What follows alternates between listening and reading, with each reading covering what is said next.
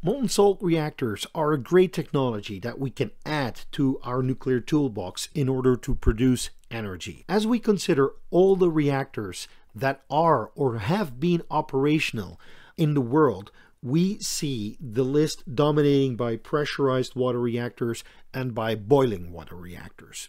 The thing that sets the molten salt reactor apart and makes it worth considering is the fact that it turns the way we extract heat from nuclear fission on its head. So in a light water reactor, we have a solid fuel that is cooled by a liquid. There is a liquid moderator, and the system works at relatively low heat but at high pressure. Now, in a traditional molten salt reactor, the fuel and the coolant are both a liquid. The moderator is a solid, and the temperature is high, but it operates at low pressure.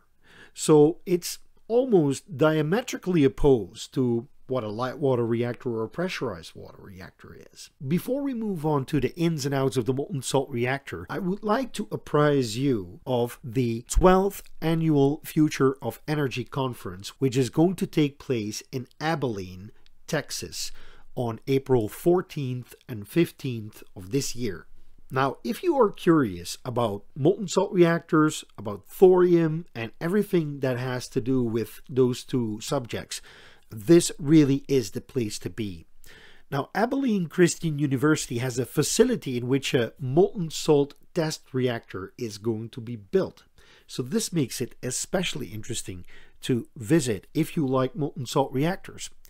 Now, at the conference, you are going to get the latest insights and new developments, and you will be able to tour the entire facility. Now, if you want to attend, please visit the link in the description below and make sure that you sign up. Now, let's get back to the molten salt reactor.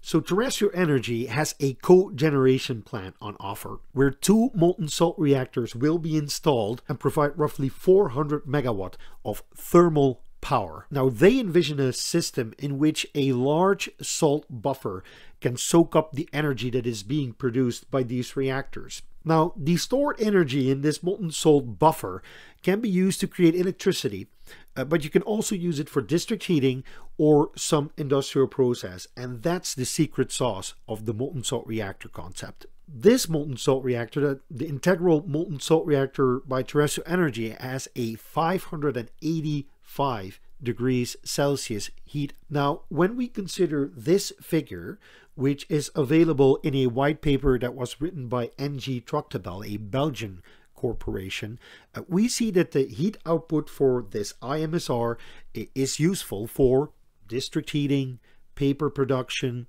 soda ash production, and perhaps even ammonia production.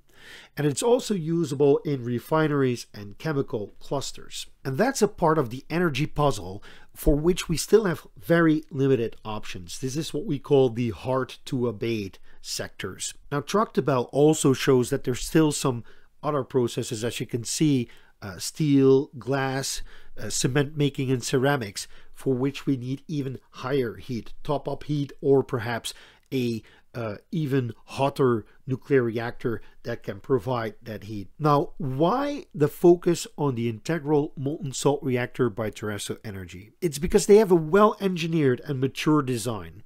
So they have completed the phase 2 of the vendor design review by the Canadian Nuclear Safety Commission. Now, this is important because it means that the regulators said that no fundamental barriers to licensing the small modular reactor were identified during the review. Now, having talked to people over at Terrestrial Energy for years and years and years, what they have done terrifically is they have made sure that their design was finished, and they have done all the engineering that's required to basically prove to anyone that if you want to have a molten salt reactor as a heat source for your industrial process, then they have a pretty well engineered product. So looking at the reactor, and here it finally is, because I've been teasing this for months now. Now you see a relatively simple concept.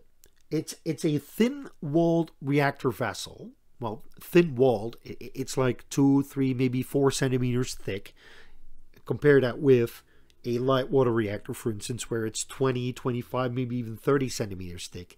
This is a relatively thin-walled reactor vessel. Now in the bottom, you see the graphite moderator. Above that, you see the heat exchangers and you see some pipes. There are also some shutdown rods in there. I don't know how many exactly and whether it is one or more. And above, you can basically see these spiraling pipes. And that's also where the plenum space is. Now you can also see some pipes coming out of the reactor vessel.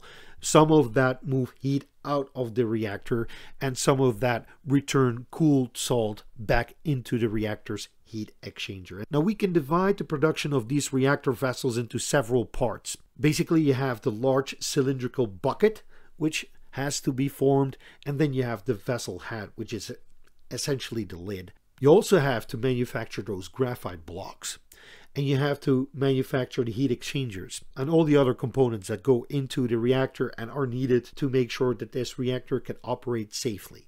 Now, the integral molten salt reactor is not going to be delivered to the plant with all the components already in there. For instance, the graphite moderator blocks are very delicate, and they have to be installed at the site when the reactor is already in place. That's basically because there's a penalty for using graphite as a moderator, because these graphite blocks that are inside the reactor are pure graphite blocks. There are no chemicals used to fuse these blocks together. During operation, you will have heat transients. Sometimes the reactor will heat up a little, and sometimes the reactor will cool down a little, which is a natural part of operation because it has a negative void coefficient. So the hotter the reactor becomes, the more space you will get between the graphite, which means that less neutrons will be moderated.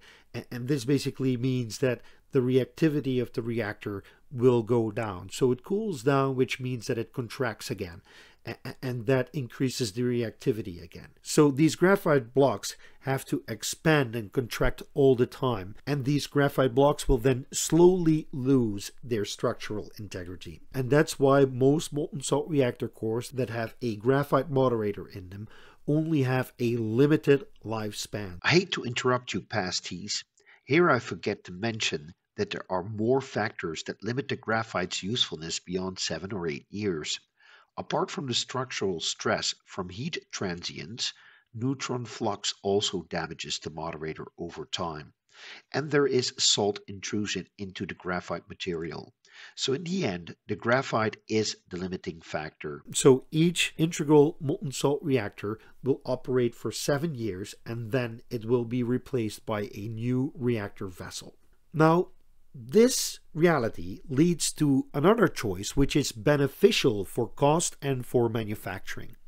Now, since the vessel does not have to withstand corrosive salts for much more than 7 years, stainless steel can be used to fabricate the vessel. Now, the interesting bit is that these stainless steel reactor pressure vessels can really be mass manufactured. And I was looking for videos, and you can see one right behind me, because what you can see here is how an operated shipyard prepares, plots, cuts, forms, and welds pieces of steel together. Now, a ship is a really complex thing. A molten salt reactor core is not as complex as a ship. But the rules and regulations concerning the structural integrity of this reactor vessel are much more stringent than the rules that apply to the ship. Now, fabricating the rest is largely the same. I mean, you have the manufacturing of the graphite blocks, you have the manufacturing of the heat exchangers, the pipes. It is all going to be relatively straightforward and subject to the highest safety standards. Now, the secondary loop and the tertiary loop, they use well-known and ubiquitous materials and technologies that are also used outside of the nuclear industry. There's also another consideration that we mustn't forget. The plant itself must be constructed. Now, there are companies out there that want to fabricate the entire nuclear power plant by basically building it in a ship hull, which is a good idea. I'm not opposed to it, but there's only so many places where you can put a ship. A lot of factories, for instance, are far away from the water. Now, since we are talking about low pressure operation, remember what I said about the molten salt reactor being diametrically opposed to the light water reactor from a technology perspective. You have low pressure operation, and also because you have very little volatility to speak of, the volume of nuclear steel and concrete for the containment structure is going to be substantially less than for a pressurized water reactor, for instance. Now, conventional reactors can go on with their operations. I think that we need many more of those, especially to produce vast amounts of electricity. Molten salt reactors, they come in and they can help decarbonize heavy industry that requires reasonably high temperatures. And I think that fast breeder reactors are also going to be necessary because they will enhance the fuel utilization efficiency of the entire fleet. And that's my key message to everybody. There's a task and purpose for each technology. Now, the molten salt reactor space is filled with a lot of contenders, and I will name a few. There is Terrestrial Energy, obviously. There is Thorcon. There's Seaborg, Copenhagen Atomics, Horizon, Kairos, and Moltex. I mean, the list is probably a lot longer, and I'm sorry if I didn't mention your startup. I'm starting to lose my voice, so I'm glad that this was the end of this video. This was a long one for me. I hope that you learned something from this video, and if you did, please leave a comment and a like. It's a signal to the algorithm to show this video to more people. Now, if you want to support me making more videos like this, consider becoming a member of my Patreon page. Now, thank you all for watching, and may the strong force be with you. Bye-bye.